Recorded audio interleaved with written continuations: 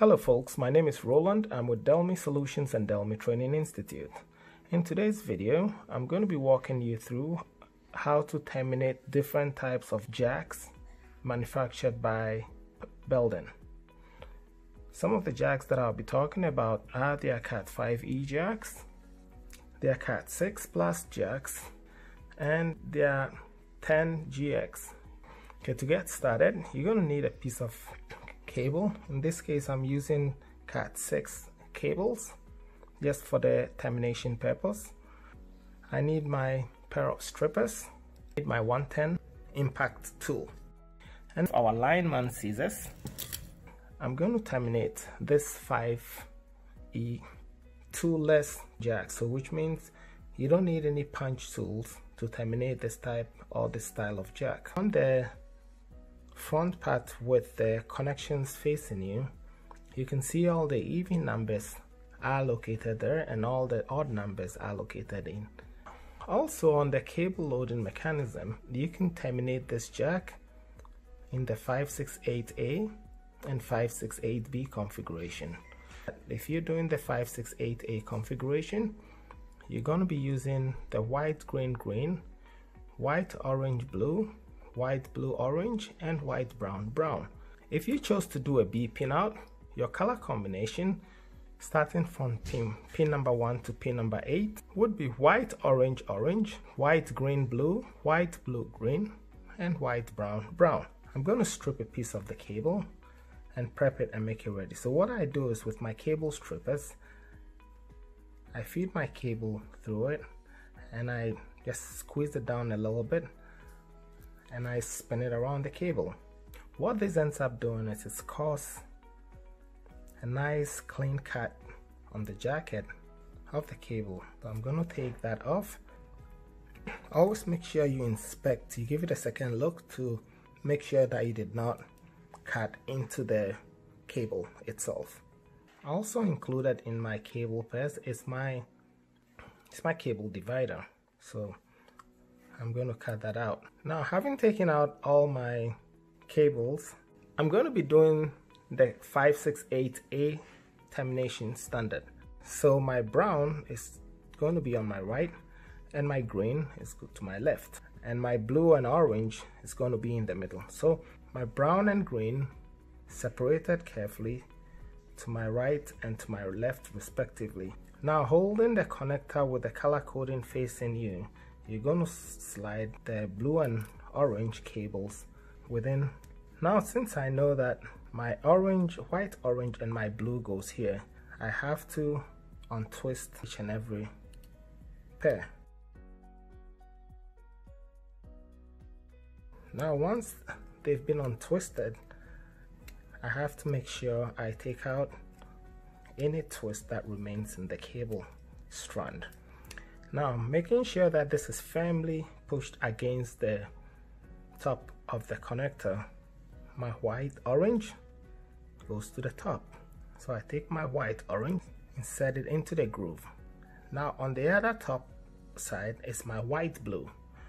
So I take the white blue and I feed it into the groove. As you can see, they both fall neatly inside the groove. Now, on the back side, I have my solid orange that goes underneath my white blue. So I take my solid orange, I channel it into that groove. If possible, try to avoid them overlapping.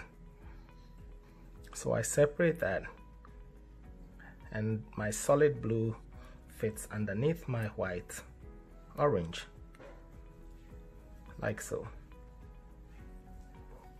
I'm going to move on to my brown pair. So what I'm going to do is untwist it and take out any excess twist within the strands. The top part is my white brown. I'm going to take that and go through the groove. White brown feeds into the groove on the back side. So I take that, feed it in here, and bring it all the way up. My white green goes all the way up through the groove and up, and then my solid green goes all the way down and up. You have to ensure you have a nice clean layout and they make contact with the exposed metal in the connector. I like to trim the excess cable on the front part before I insert it. So with your side cutters, you're going to trim a little bit. I don't trim it all the way to the edge, but I leave a little bit to the top. So that's about how much I leave on the top. I don't have to worry with whatever is on the back side of it. So I take my cable that have been loaded into the assembly tray and I feed it in that way. Now using my thumb, I hold the jack this way and I gently squeeze on it, and what happens is the connector snaps into the cables and making contact with the copper within it. Once that is done, I trim off the excess cables that are on the back side and I squeeze it in. There you go. Then you have a very nice and clean termination using the Belden Cat5e jack.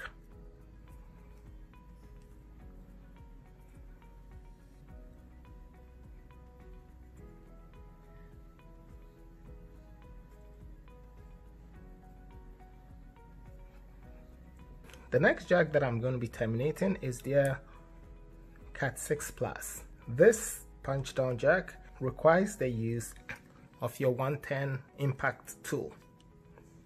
Again, as I did previously, I'm going to insert my cable. Then I'm going to take off my cable divider. This Belden jack allows you to terminate in the 568A and 568B pinout termination. This termination is going to be the 568A. So my solid blue from this jack is going to be going in here. My white blue is going to go to the next one.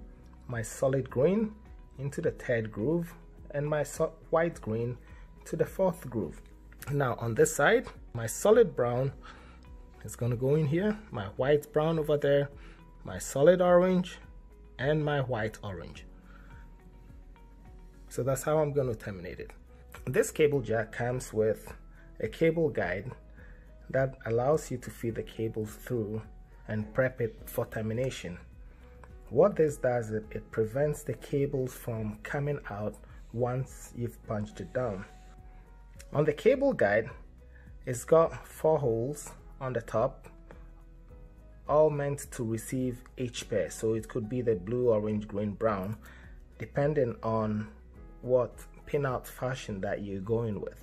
And since I'm going with the 568A pinout fashion, the first 2 grooves is going to be my blue and my brown, because my blue is going to terminate here and my brown is going to terminate there. And on the other side, my green is going to terminate on this side and my orange on the other side. So I have to make sure that my blue and green cables go into 1 and 3. Always note that the flat portion goes into the jack and the top portion goes where the cable feeds in. So it's always ideal for you to prep your cables in that fashion that they're going to go. Having prepped my pairs, I'm going to insert them in to this channel like that. And holding that to it, I'm going to flip this up, flip that down, flip the green up, and my brown down. So now my cables are ready to be terminated in the jack. Alright, so now having my jack oriented in the proper fashion, I'm going to take that and I'm going to sit that in and push it all the way down to be seated like that. The next thing I'm going to do is to remember that you always have to remember that the solid numbers always start. So all my solid pairs are going to be into grooves number 1, number 3, number 1, and number 3 on this side.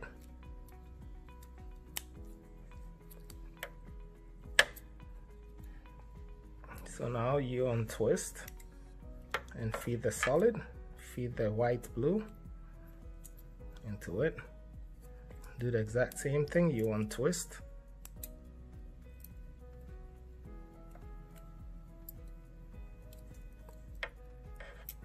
And your solid green and your white green.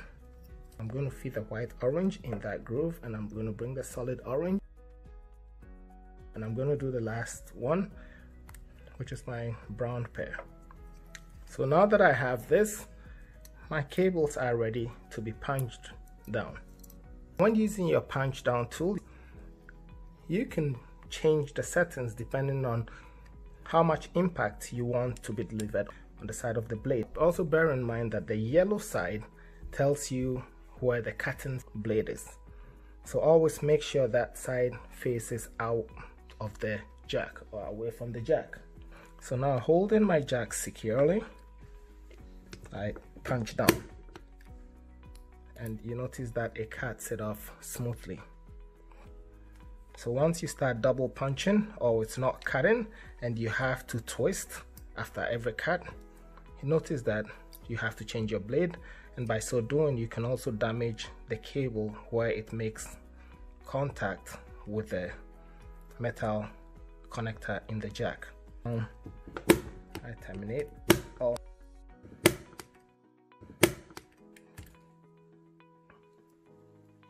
So as you can see, I got a smooth cut on each and every end of it.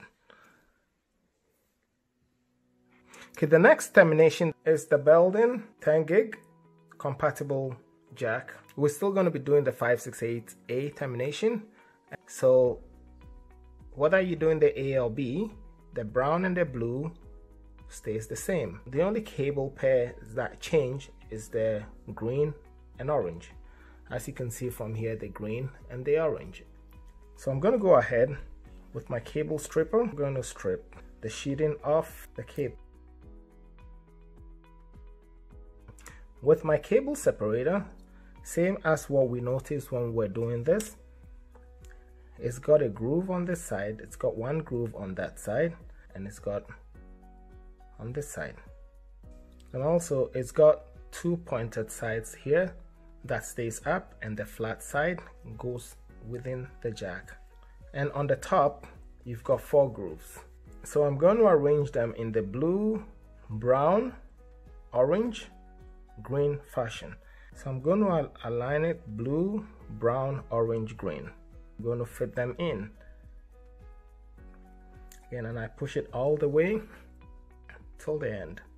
Now I bend my blue and my brown over. The cables face the opposite sides. Note that the solid numbers are on the outer edges. So my solid green is going to be on the outer edge, my solid brown is going to be on this outer edge, my solid blue is going to be on that outer edge, my solid brown is going to be on this outer edge, and all the striped colors are going to be on the inside. So I push this in till I hear the click sound, and I untwist my cable and I slide it in. I do the exact same thing for this one, or you can untwist that. I do the same, like the solid and the white blue. So now as you can see, all the cables are in their respective grooves, and which means that it's ready to be punched down. I'm going to take my 110 punch down tool.